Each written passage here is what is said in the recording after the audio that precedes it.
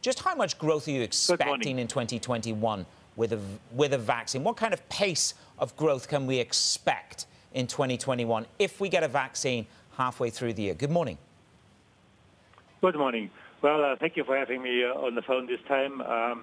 But look, first of all, I have to say that I'm really, really proud of my team, how fascinating we've been finishing up our fiscal year with a very strong fourth quarter. That sets a good base, obviously, for 21. Although, and you're absolutely right, we've been a bit cautious with the outlook, given, the ramp up of the second wave all over the place.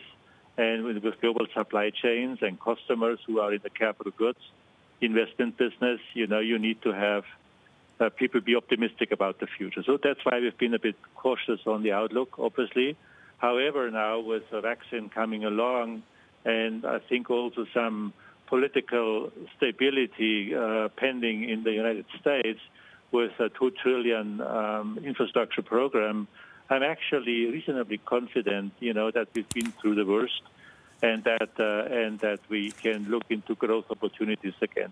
So that's why we said moderate growth and, of course, then earnings conversion into profitability, and then we'll see what happens going forward. I want to pick up, Joe, on what you call political stability. You are the head of this massive German industrial giant. You've been at the table with President Donald Trump. What is your perspective on what is going on right now in the United States? We have a president-elect Joe Biden, but President Donald Trump is launching legal suits. I mean, what kind of volatility do you think this brings? Well, look, this is a matter of the American people, and I'm sure they're going to get it right one way or the other. I've been, meeting with President Trump. I've been meeting with President-elect Joe Biden, and both have their moments and their good things. Let's assume that Joe Biden will, eventually come into the White House. He's always been a big promoter of sustainability, and if I'm not mistaken, one of the things he was saying that on the day of his inauguration, he would actually look for the United States rejoining the Paris Agreement, which I believe is a fascinating signal to the world. And that for us means that renewable energy sustainability will be up on the priority list, which is, I believe, good for Siemens. The other thing is that he wants to look into more public transport rather than, let's say, private sector transport, which, again, would obviously be something on sustainability, but also a big plus on us with our mobility and smart infrastructure businesses. And then $2 trillion in infrastructure, is a big opportunity. So if that is getting carried out, at least Joe, for the most part, that will offer big opportunities for us in the United States. Well, let's just carry that thought forward, Joe. I know that, early next year you won't be joining us as the CEO anymore, but Roland will sit into your seat. You've met Joe Biden. You know where the value opportunities lie in America. Where are they? And will you encourage Roland to buy businesses in the U.S., to grow the business again in the United States of America? Is that your message for transition? Well, the message for transition is that, first of all, we've got a great transition going.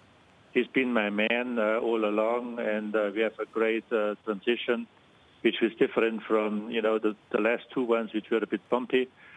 Secondly, I think we together, Roland and I and the whole management team, we have been setting up Siemens now into three big, powerful companies, Siemens Healthineers. But in America, Joe, are you going to encourage him to do more deals in America? Are you going to encourage him to deploy more capital in America? I mean, he'll be the CEO. He needs to find his own way. But if he'd asked me on an advice, I would tell him, go organic. Don't buy, because we've got a lot of opportunities for organic growth. Joe, of course, the world has faced a lot this year, the pandemic being the biggest. What needs to be done to make sure we are building back a stronger global economy post-pandemic? Well, I think one thing would be on the political side that the big underlying conflict of the two super powerhouses of China and the United States gets a bit more predictable, and there will be an understanding on how to deal with each other in terms of global trade and global trade rules. I think that's the most relevant topic to ease the minds for people investing into the future. That's very relevant.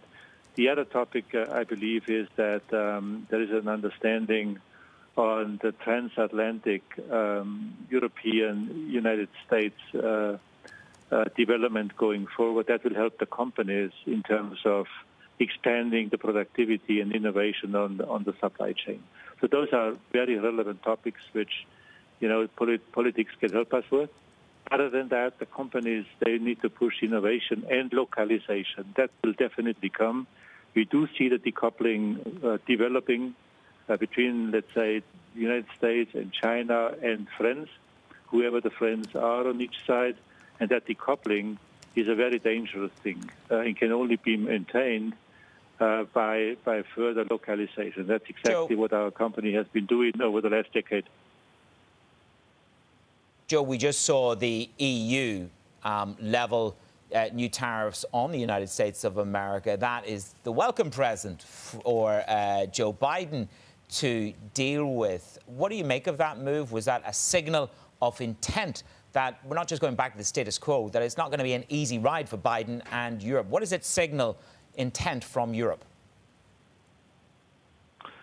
Well, I think the signal and the intent of Europe should be, I'm not sure what it is, but should be that you are willing to play, but you want to play on equal footage. We want to play by the same rules as partners together, and that should be the signal which the U.S. should understand.